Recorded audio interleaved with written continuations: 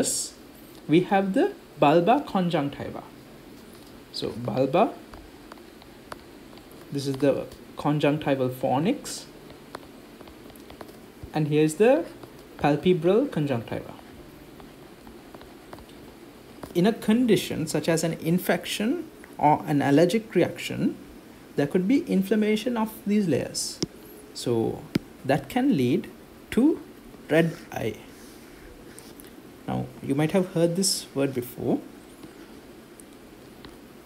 The conjunctiva is a layer which covers, it's present on top of the sclera all the way to the limbus. This is the limbus starting point. If you are to take a look at the eye, here's the point of the limbus, the point in which the sclera, the white sclera, is going to join to the cornea. Here's the cornea. So the conjunctiva will line the surface like this, and it's a relatively avascular structure. What does that mean? There are blood vessels present. So there's going to be conjunctival blood vessels. And one thing about these blood vessels, any blood vessel which is growing in the eye is a problem. We'll learn more about that in the retina, but neovascularization, that is a new blood vessel formation, it's a problem when it comes to the eye. We don't want that. Now, let's talk about conjunctivitis and the causes. First of all, the most common cause is viruses. Just like most infections of our respiratory tract, viruses are the most common cause. Bacteria, less common. Allergic, it is more common. It is common. And the way you distinguish between an infection or something allergic is by checking if both eyes are affected in the beginning itself. So allergic reactions affects both eyes most of the time. But viral, bacterial, any infections usually begin with one eye, but it can both spread to the other eye. Bacteria spreads easily to the other eye. And viruses, if you remember from respiratory tract viruses, usually they produce a watery discharge. Unlike bacteria, so when it comes to respiratory tract infections, when it's just viruses, you get clear mucus. Same concept here. When bacteria superimposes on the viral infection, so the virus is infecting already and bacteria also comes and joins here. Then they start to produce a more colored discharge. White color, yellow color, different discharge. Same here, except that in this case it starts with the bacteria. And that will produce a more colored discharge, which can cause the lids to stick together, especially after sleeping. Now think of it like this. Think of this region producing a gum-like structure, and once you close your eyelids, then what happens is, it's a gum, it's going to make it very difficult for you to open the eye. You can see swelling of the conjunctiva and obviously red eye, and there's going to be irritations, the common symptoms. It's going to be a swollen eyelid. Now, bacterial conjunctivitis. Here are some features. Sudden onset, mostly unilateral, and can spread to the other eye in 2 to 5 days. Produces gray, yellow or green discharge. And if there's excess discharge, you need to think of gonococcus.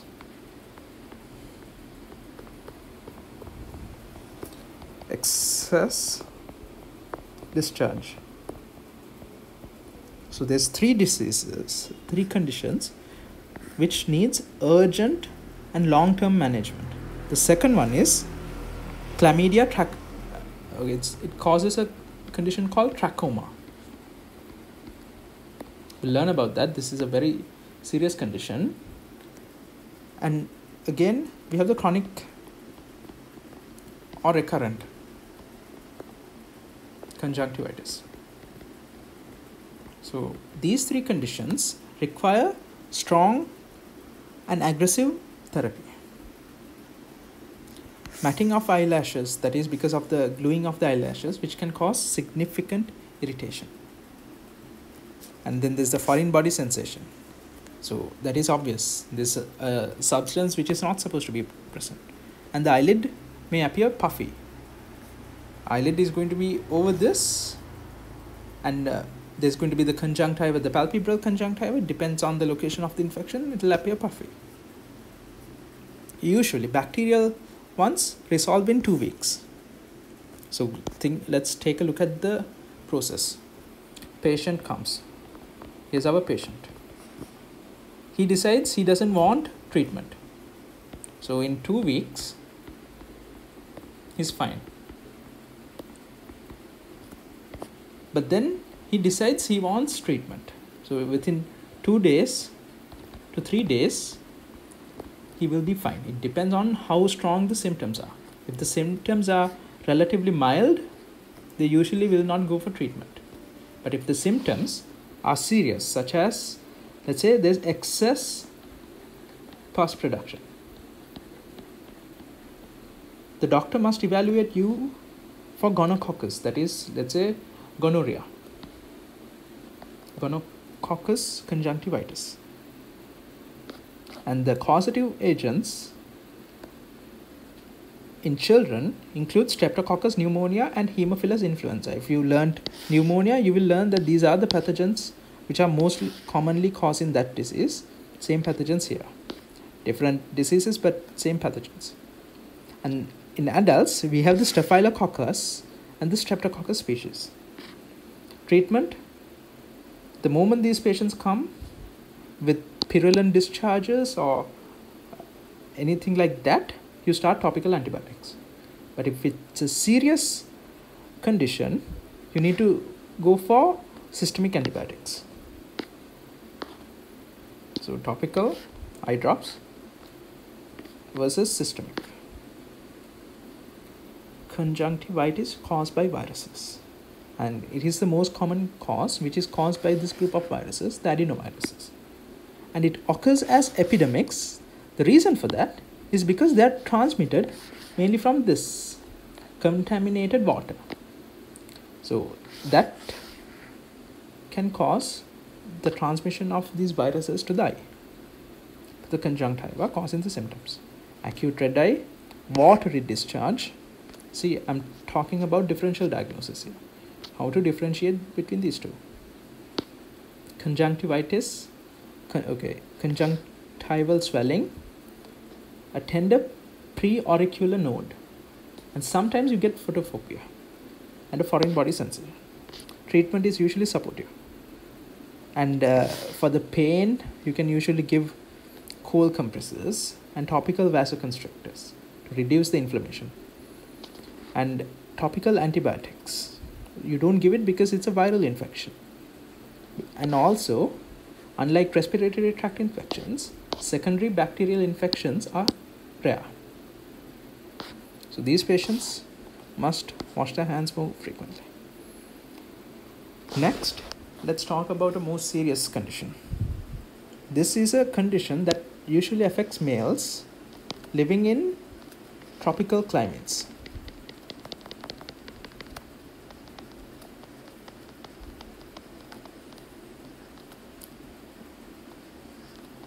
So what happens is, these patients will present with red eye, usually young males, age 3 to 25. It's a chronic bilateral inflammation of the superior and the limbal palpebral conjunctiva. Now, what does this happen due to? It is an allergic disorder. So it is not contagious. That means you cannot transfer it from a person to person, and usually occurs during spring season and summer. Symptoms: severe itching with thick ropey discharge. We'll look into this. And a history of allergies or infantile eczema. That is, they are more prone to atopic diseases. Atopic means allergic. So signs: large conjunctival papilla, that is hypertrophy of the conjunctiva. We'll learn about that on the back of the superior tarsus. Area of superficial punctate keratitis. We'll learn all of these. Sterile corneal shield ulcers located superiorly. Then the treatment. Now the treatment is mainly attempted to alleviate symptoms and prevent exposure to the allergen. It's an allergic reaction. You can use cold compresses to soothe and lubricate and wash away the allergens, and topical decongestants, which can cause vasoconstriction. Okay, sorry.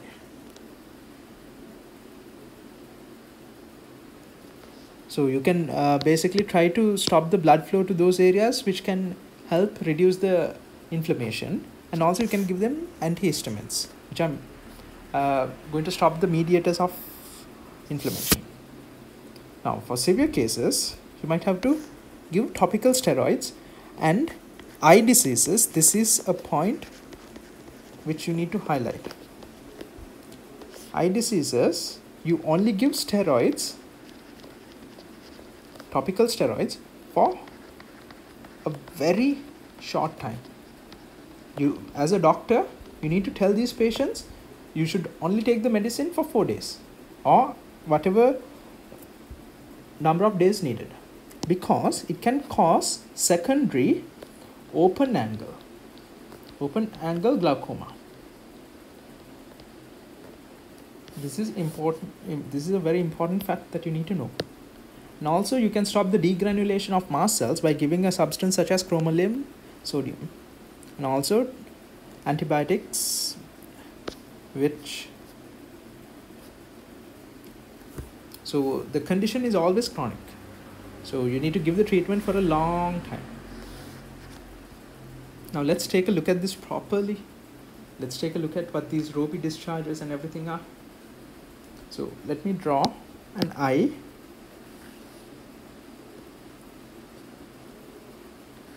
You evert the eyelid. That means you take the eyelid and you push it down. Kind of push the eyelid down.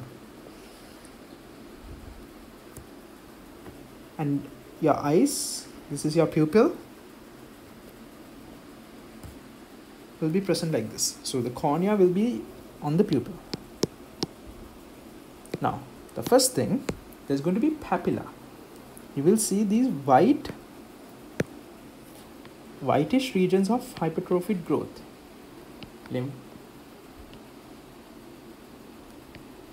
So you will see conjunctival papilla. You can see this here. And usually this starts small, but they can form into giant cauliflower-like papilla. The next thing is something called the corneal shield ulcers. So, as the name says, it is going to look like a shield present on the superior surface of the cornea. Corneal shield ulcers. These are other symptoms, but you get a ropey discharge. What does that mean? It looks like this. The discharge looks like this. This is what you call the ropey discharge.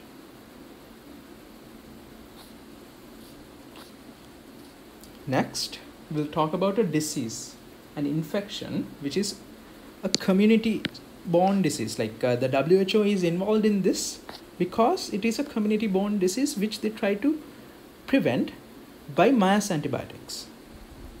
So this is the mainstay of treatment. To the whole population, they try to give this antibiotic because this is caused by an organism which is transmitted from the common fly, by the common fly. So this disease, this bacteria, is transmitted by the common fly.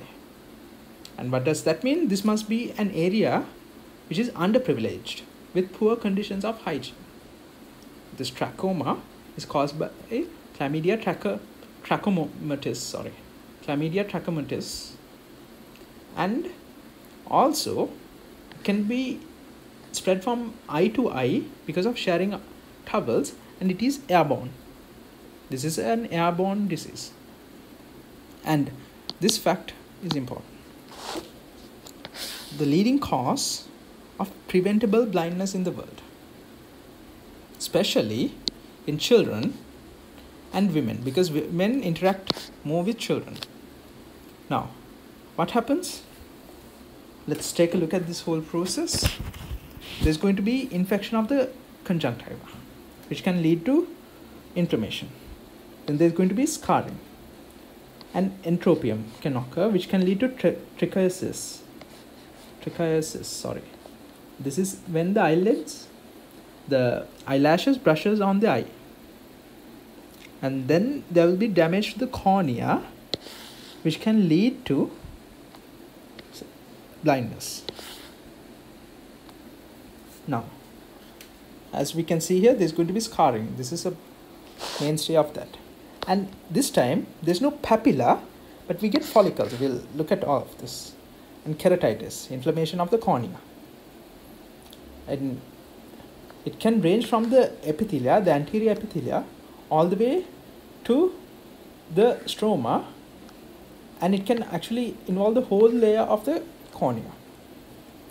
Now, progressive conjunctival scarring. This is the problem here. It can cause trichiasis. We'll learn about this. And psychiatrical scarring entropium. And also destroy the goblet cells, which are present in the conjunctiva, resulting in dry eye. Actually, goblet cells are also present. It is present in the conjunctiva. And end-stage trachoma is characterized by severe corneal ulceration and opacity. There's going to be severe corneal ulceration and opacity.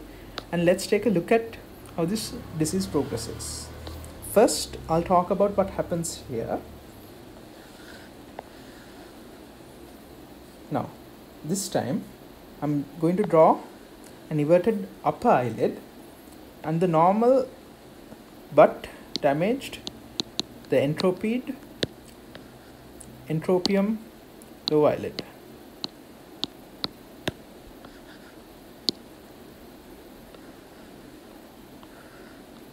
Okay, so we have the eyelashes which can irritate the cornea, and that can lead to, so this can lead to scarring, damage to the cornea, leading to blindness.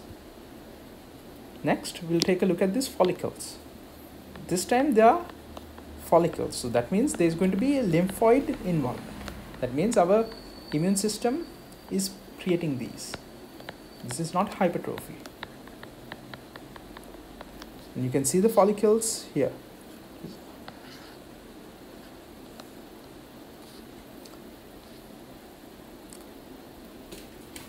Next, the next situation. Okay, let me just check something.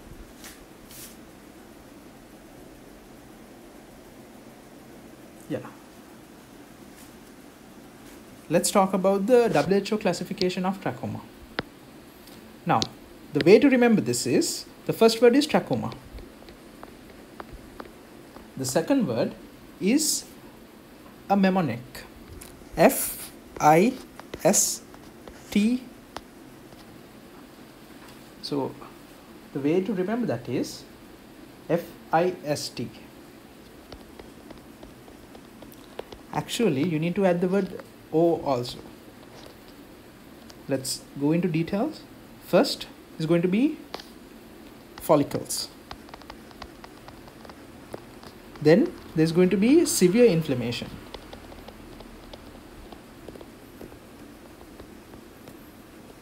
Third is scarring. Fourth is trichiasis, in which the eyelashes touch the cornea. And finally, this will lead to corneal opacity. So this WHO classification is very important. So in the second stage, you can see there's going to be severe inflammations. So it appears really, really red. The third one, you can see these white scars.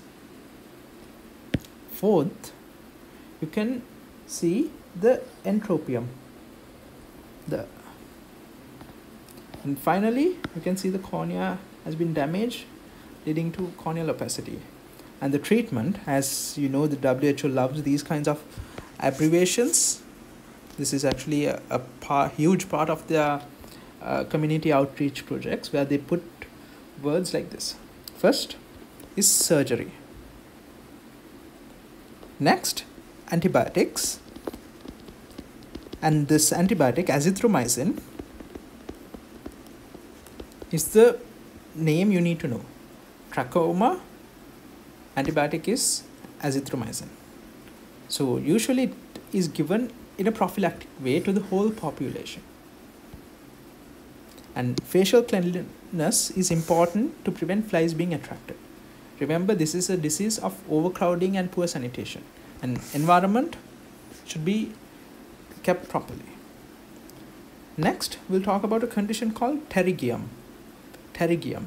Now, what is that? This is usually the patient comes to the hospital due to tissues growing over the eye. It's a cosmetic concern. And earlier I said, if we have, this usually begins its growth from the medial aspect. It comes like this, and it's vascular tissue. And that I said is bad. We don't want vascular tissues growing. So it comes and comes on like this. And this can cause an interference with the precorneal tear film. So on the surface of the cornea, we have the tear film, and that can be interfered with, leading to dry eye syndrome. Now, the next thing, this growth can obscure the visual axis of the eye. So these patients will not see a very clear image. They will see a more diminished image. And as you can see, it's a raised, whitish, usually triangular, like it has different parts, edge of fibrovascular tissue. Now, look at this, 90% are located nasally. That's what I said, they start from the medial side. They are more common in warm, dry climates, or patients who are chronically exposed to irritants, such as smoke or dust. You can see here, this is the removal of that, the pterygium.